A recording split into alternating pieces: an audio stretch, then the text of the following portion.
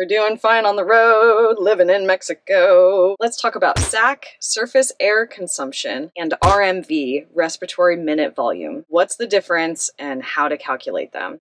Vámonos.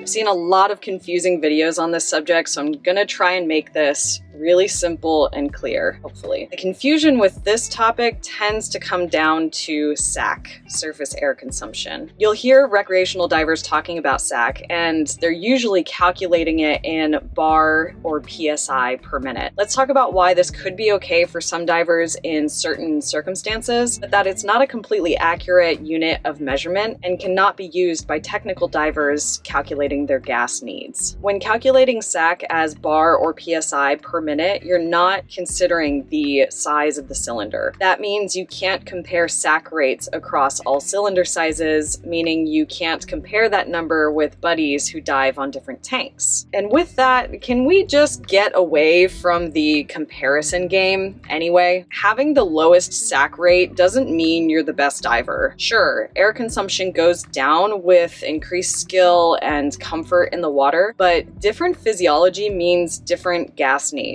That's it. Anyway, for recreational purposes, using your own tanks or always renting the same size tanks, you can calculate your SAC in this pressure per minute kind of way and use it to track changes in your air consumption based on your skill development, your fitness, water conditions, task loading, etc. I like to think of this as a sort of rough and ready air consumption calculation in units that are easier for our minds to conceptualize. The equation for SAC in pressure per minute is very simple. Remember, when we're doing calculations that involve absolute pressure, you need to calculate them correctly. So know whether you're in saltwater or freshwater and use the correct conversion units to find your absolute pressure. I'll talk about how to do a gas run test a little bit later in the video, but basically you just take your starting pressure, subtract your ending pressure, divide by absolute pressure at your depth,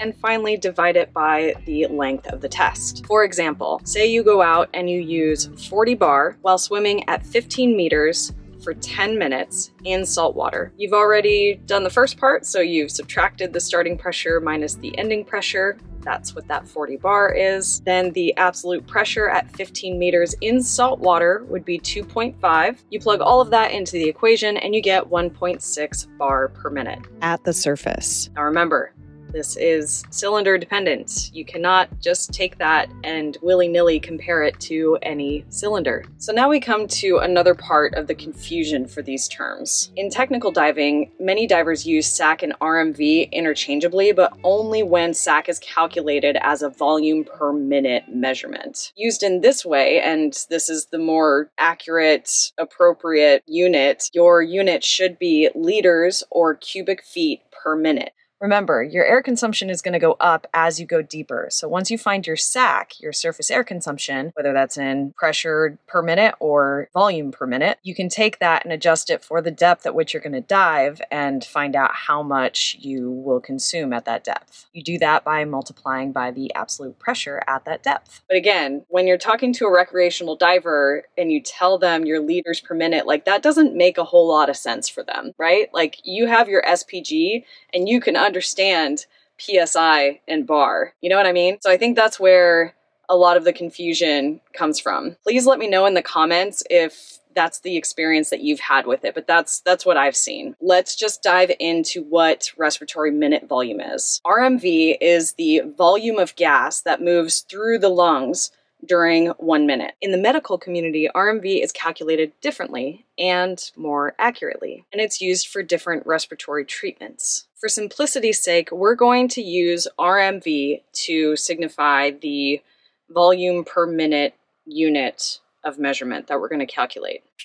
It's important for technical divers to use the volume per minute unit because that's what they use to calculate their gas needs throughout their entire dive, including all of the different blends that they're going to take in different sized cylinders. So this has to be as accurate as humanly possible. So how do we figure it out? We're gonna have to do gas consumption runs. I don't recommend that you just try to calculate this off of like a recreational dive that you did. You should go out with the intention of doing a gas consumption run. This should give you the most accurate numbers, and that's really what we're going for here. These gas consumption runs are very simple. All you need to do is wear your desired dive gear, right? The same configuration, accessories, weight, all of that you would normally go diving with, because it doesn't make sense to do a gas consumption run in something that you're not going to be diving in. I don't know, but just I had to say that. With that, you need to make sure that you have an SPG, a depth gauge, and a timing device, which also should be part of your normal gear, but just putting that out there. You'll want to pick a dive spot where you can maintain the same depth for at least 10 minutes, and even more is better. Take note of the depth where you're doing the test and the amount of time that you choose to run it. You'll want to do a few different tests, and it's best to do these multiple times and take an average, because that will give you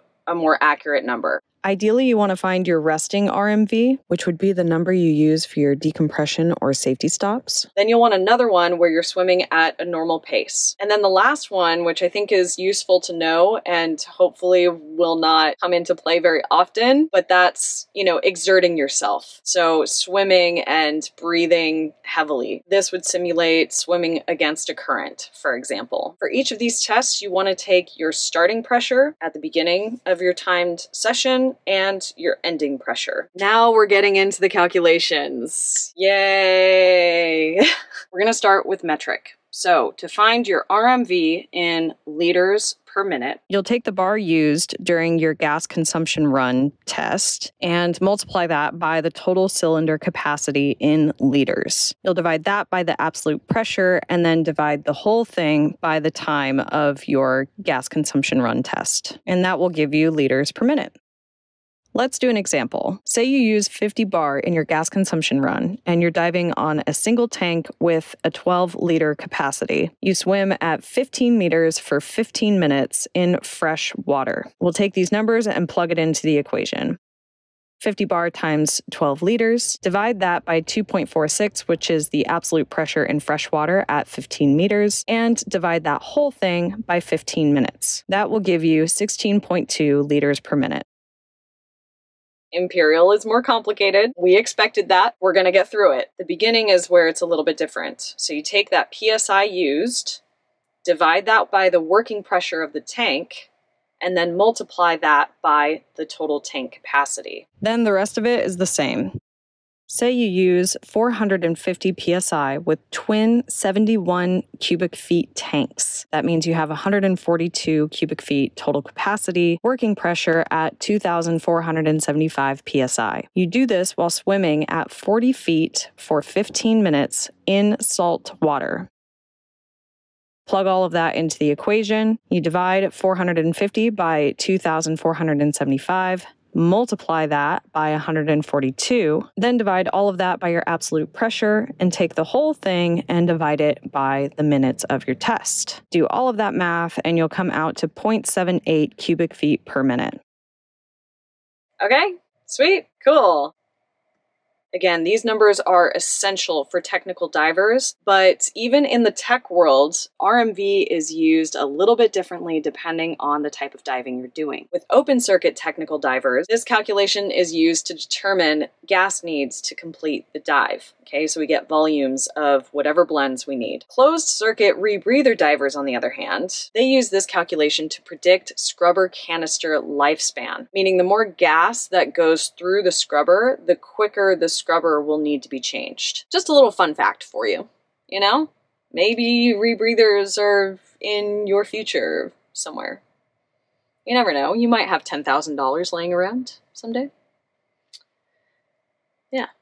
Strategies to improve air consumption. Dive more, okay? Improve your skills in your configuration. That's going to be key. You'll also want to streamline your gear and be properly weighted. And finally, minimize your movements. Be a lazy diver. It's the best. Are you still confused? If you are, leave me your questions in the comments and I'll do my best to answer. There are no dumb questions here. Thank you so much for watching. If you enjoyed this video, like it, share it, all of those things, because that helps me in this world. If you're not subscribed, make sure you're subscribed because that's the best. And if you really want to support what I do here and the teachings that I provide, you can join my community on Patreon. Thanks so much for watching, and I'll see you in the next one. Okay, love you, bye!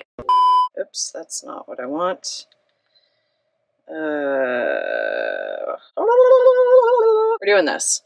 Now that I'm sweating. Cool. When calculating SAC as bar, bah.